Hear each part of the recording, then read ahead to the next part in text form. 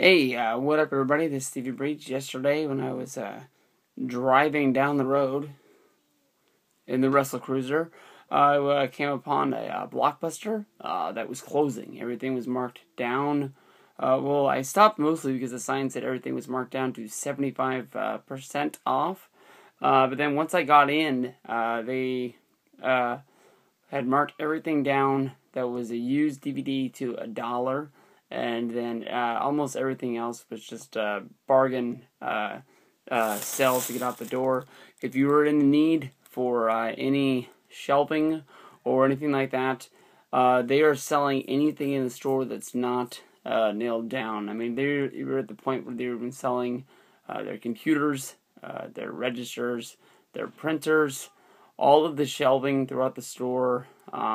They were, if you were to pay $20 the shelf, they would go over and they would unscrew the shelf from you, and you could take the shelf right off the new release rack and walk it right out the car, out to your door from the car.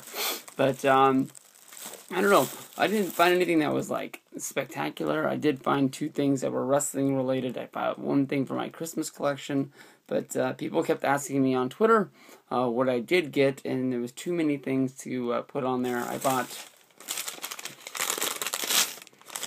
$17 worth of things, and a lot of these ones are movies that my wife got, but for the wrestling related people, I got on Blu-ray The Wrestler. The Wrestler is the one that I already had on DVD. My wife used to work at Blockbuster when we first got together and we first got married, and I used to buy all of my movies from there. Everybody was a big fan of the 3 for $20 sale. Every once in a while there would even be a 4 for $20 sale. And I would build my DVD collection that way. It was a real easy way. And then sort of Blockbuster, or maybe the movie people, caught on.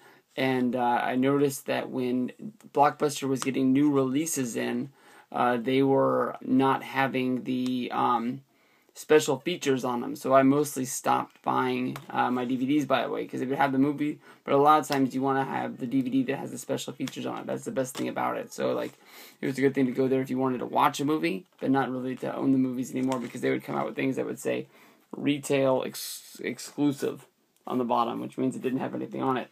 I bought The Wrestler that way.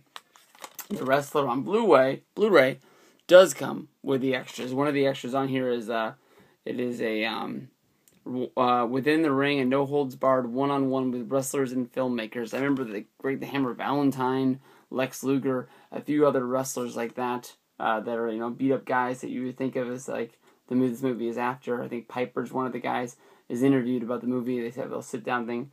Really cool to get this. I have it on DVD, but like I said, I'm replacing it with the Blu-ray. I got what's my other wrestling movie? I got another wrestling. I thought I did. I only got one wrestling movie. I thought I got a movie that had a wrestler in it, and I was like, well, at least I can show those off first, and then say, oh, I got Legendary, the John Cena movie on Blu-ray for $1. I honestly thought this was a really, really good movie. I'm not sure if this is on Netflix anymore, but at least now I have it on Blu-ray, and I'm only into it for $1. Anything else that I'm really proud of is this movie cost $3 because it was actually a new movie and it was only 70% off. But I got A Christmas Carol with Jim Carrey. That was a steal for $3. I know we'll watch that one. For YWC stuff, Dinner with the Smucks, I got this for $1. This is starring Steve Carell and Paul Rudd. Edge is the best one, so this is one of the worst movies that he's ever seen. He was really excited when he used to talk to us on Skype all the time about seeing this movie, went and saw it and said it was a big pile of crap. So take that for what it's worth. Everything else, if you're not a big movie fan, you can turn this off now, because I don't think you're going to care. Post-grad, I honestly just remember seeing like a commercial for this movie, and I wanted to see it. It was on the shelf for $1, so I picked it up. Space Chimps. My kids watched this once for $1. I think I'm doing all right. Adventureland. This was a movie that was actually pretty good, but I thought this was going to be a real comedy with the cast they had with Ryan Reynolds, with Bill Hader and Kristen Wiig's in this. And it was honestly just a normal sort of feel-good drama movie. Just wasn't what I was expecting, but it honestly is a pretty good movie. So, $1. I know nothing about this. The Bang Bang Club. I think I got this because Ryan Felipe is in it. The Family Tree. Sunshine Cleaning. This is a movie I never got to see, but I've heard it's bad. Is The Rocker. This is the movie Eulogy. Nesting. Oh, this one I should have talked about earlier. Crank 2. Crank was one of the best movies of all time, yet he dies at the end, and he stars in the sequel. This I have to see how they do this. And they even brought back Amy Smart, but Amy Smart's not a star anymore, so she didn't get to be on the front of the box. She is on the box, though. Pretty hot actress. I don't know what happened to her, but she fell off the face of the earth. But I got all that for $17. Everything was $1, except for the one movie that was new, A Christmas Carol, which was $3.